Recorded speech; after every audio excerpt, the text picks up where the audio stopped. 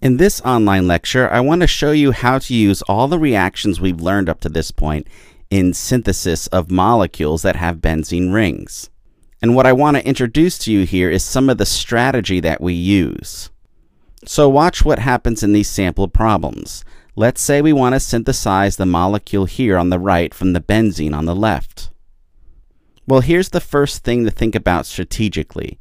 Remember, if you want to make this molecule, it looks like we want to put an alkyl group on a benzene ring. And remember, we've learned how to do that. That's using Friedel-Crafts alkylation. And if you remember correctly, Friedel-Crafts alkylation has a lot of limitations. Remember, it's a very sensitive reaction. So it might be smart to do Friedel-Crafts alkylation first to get it out of the way so we don't run into any problems later on. Now, I'm not saying this is going to work every time, but it's a good place to start. So let's do this. Let's do our synthesis. Let's keep our eye on the prize, keep him down here in the lower left, and let's start out with our first reaction here. What we're going to do is, just like we said, do Friedel-Crafts alkylation. We want a 2-carbon fragment on the ring, so this is what it would look like. And of course, the product of this reaction is this right here. So we've got that taken care of here. Let's move on to the next reaction that we should do. Now's a good time to maybe put on that nitro group, the NO2 group.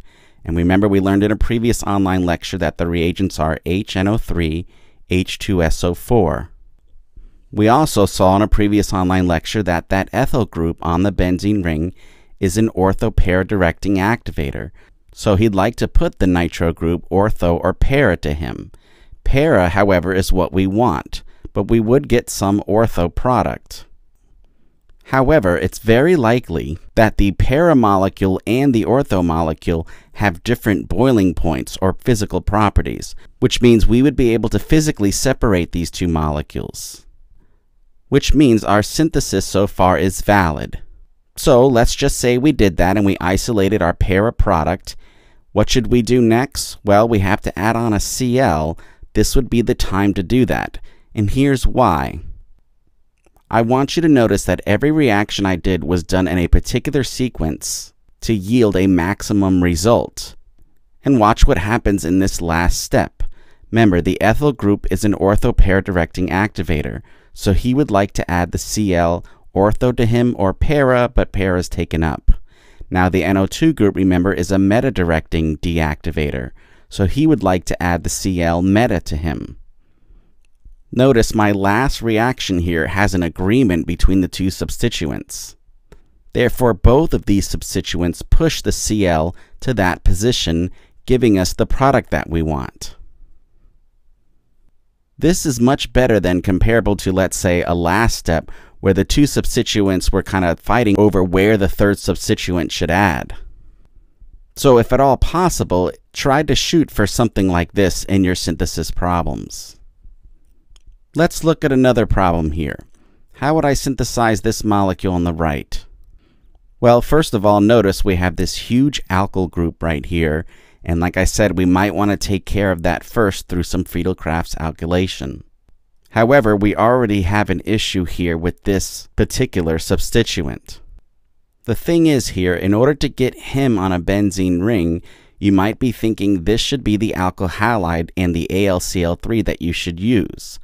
And remember, we learned the mechanism here. The Cl complexes with the Al, and we end up with this as a result right here.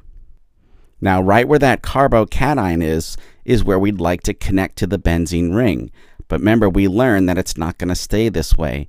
That primary carbocation is unstable, so we should expect, of course, a hydride shift, making the new carbocation here on the tertiary carbon.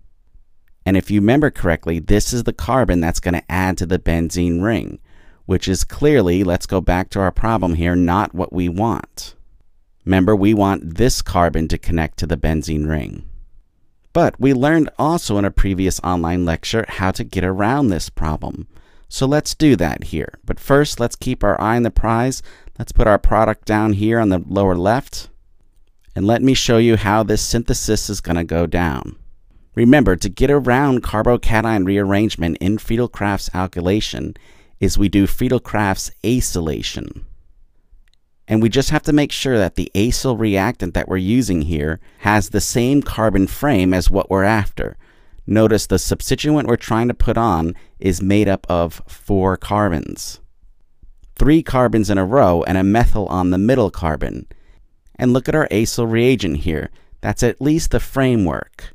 So let me show you what I mean by that. The product of this reaction, remember, is this right here. So far, we have the right carbon framework of the substituent. We just need to reduce that C double bond O into a CH2, and we'll have exactly the substituent we want. But here's where strategy comes in. Before we reduce the C double bond O, we might want to use him right now as it is for his directing ability. And here's what I mean by that. Before reduction, we'd want to add Cl2.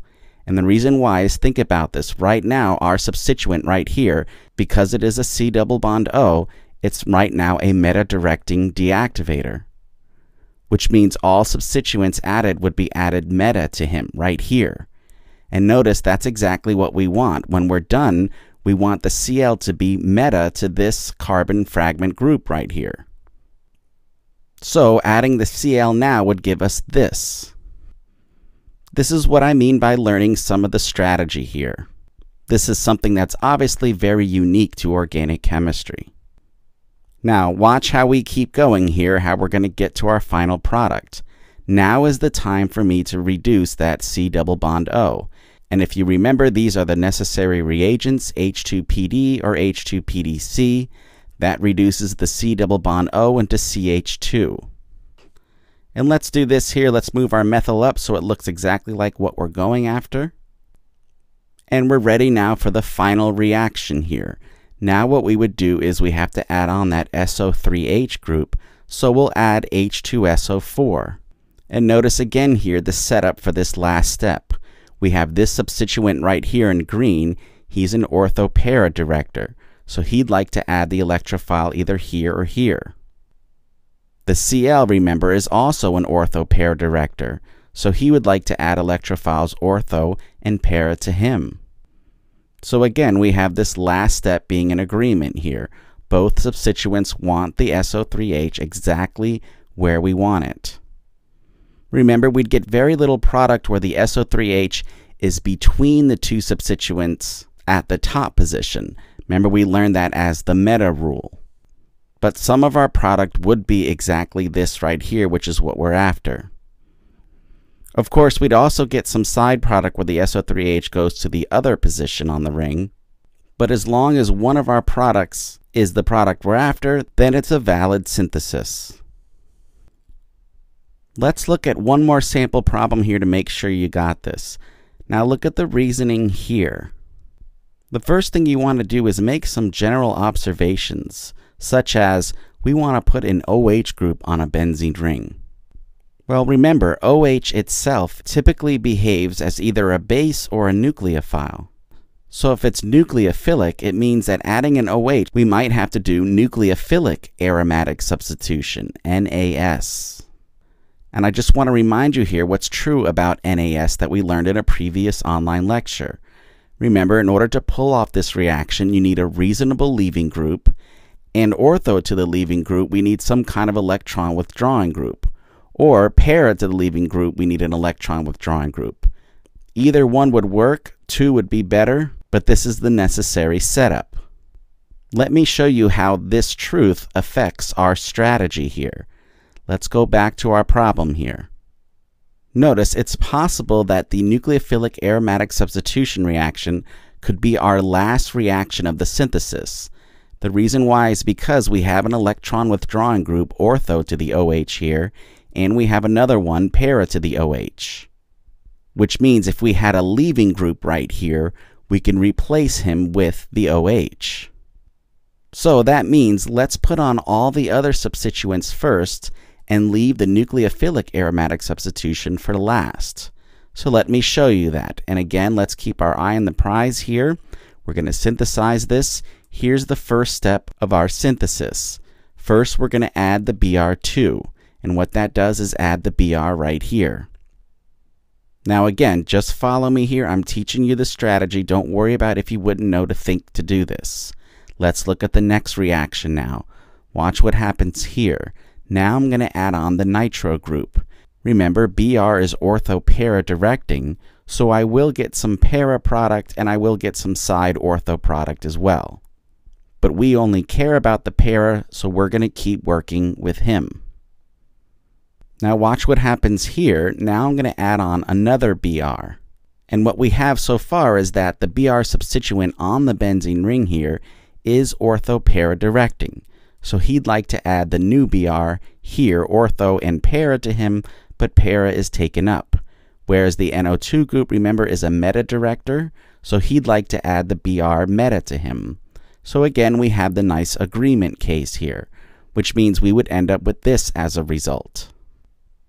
And notice what happened here. The reason why I did these reactions in the particular sequence is, remember, look at the product we're after.